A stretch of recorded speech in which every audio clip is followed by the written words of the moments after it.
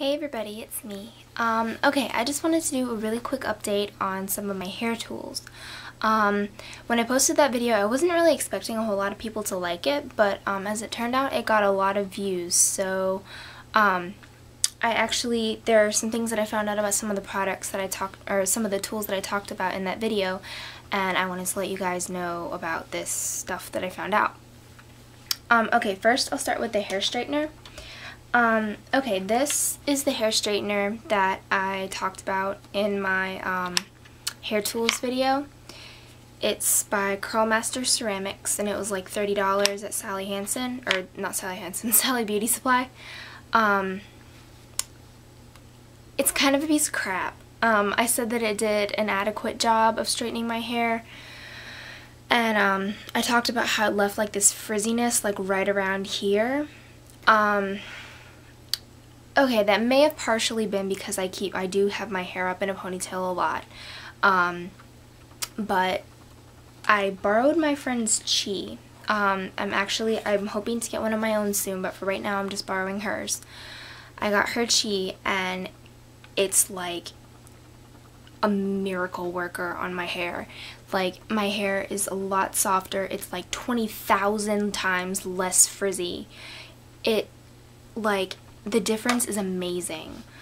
The things that I can tell that are different is these ceramic plates themselves.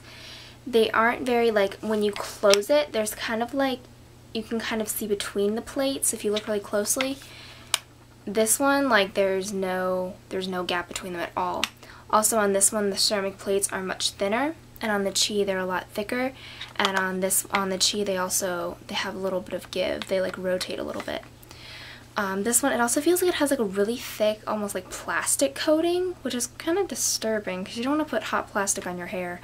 But this one, it feels really cool to the touch, and it feels a lot more like there's ceramic there instead of whatever else is there. Okay, so I know that Chis are very, very expensive, and for those of you who want a good straightening iron or flat iron or whatever, for not a lot of money, I'm sure there are a lot, like, new ones. This one is several years old. I'm sure there are a lot of new ones that are about $30 that are just as good. I know a lot of my friends who have different curling irons, like by Conair and stuff, or curling irons, straightening irons, and like by Conair and Revlon and things like that, and they like them just fine. A couple of brands that I do want to mention: Chi, obviously. GHD makes an excellent hair straightener. If I had the money, I would totally get one, but they're like $200, and that's really, really expensive. So unless you have money to spend on that kind of thing, or you're like a hair guru, hair salonist person, I don't quite think that it's worth it. Like, if you want to invest in something like that, totally go for it, but they are very, very expensive. Chis you can find at Folica.com for about, I think it's like $72 for the most basic thing. But yeah, so I'm saving up to get one of those. And the only other brand that I really wanted to mention was a brand from Sally's Beauty Supply, or whatever you want to call it. Yeah, I think that's what it's called. From Sally's, and it's like GVP. So it's not GHD, but it's GVP. And it's like, it stands for like generic value product. My friend's mom has one, and she, like, this is the same one that I'm borrowing this one from. She actually prefers her mother's straightener over this one. And her mom's straightener, she got it from Sally's. She got it kind of on sale. It was about $60. It's narrower than this one. The plates are, like, they don't wiggle, but it is an amazing hair straightener. Like, I've used it and it works so well.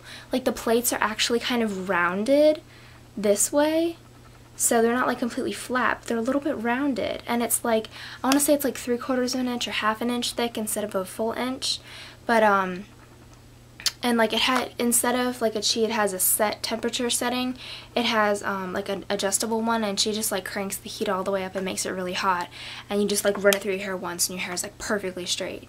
It's like, it's almost as expensive as a Chi, but it's a lot easier to get your hands on, I think.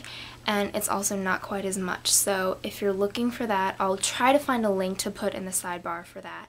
So those are that's what I wanted to say about hair straighteners. Amazing! My hair is no longer frizzy. It's wonderful. Okay, the next thing that I wanted to talk about really quickly was my hair dryer. A lot of you are like, it's red, it looks all fancy and stuff. No, this is probably about $30 at Walmart. This is a Revlon 1875 Ionic Tourmaline hair dryer. It's, once again, it's a few years old. It works really well. I like it a lot. But if you're trying to find one that's similar to this, Revlon makes a lot of different hair dryers. Most of them are ionic now. They even have a ceramic one now. But there is no, like this one, they don't actually make this exact brand or this exact type anymore. They have Revlon 1875 hair dryers, they have Revlon 1875 ionic hair dryers, but they don't have the tourmaline in them. Like, I don't know, they're all kind of similar, but it doesn't have all of the terms applied to the exact hair dryer. I looked it up online, and this was at Walmart, so, because that's where I found mine. But at Walmart, the most expensive Revlon hairdryer that I saw was about $35. Some of them, that one I think came with like 3 diffusers or something, I don't know. Some of them have like ceramic diffusers now and stuff, and they're about $30. And the cheapest one that I saw was about $13. You could probably get a really nice one, or like, I'm not an expert on hairdryers, so I don't know what like an amazing hairdryer is supposed to be like, but for me this is more than adequate because I don't blow dry my hair very often. But yeah, they're like, you could probably get a good one for between $25 and $30. Okay, but I think that's pretty much all I have for this little video babble thing. So I will talk to you guys soon, and hope you found this helpful, and yeah, I hope you enjoyed. Bye.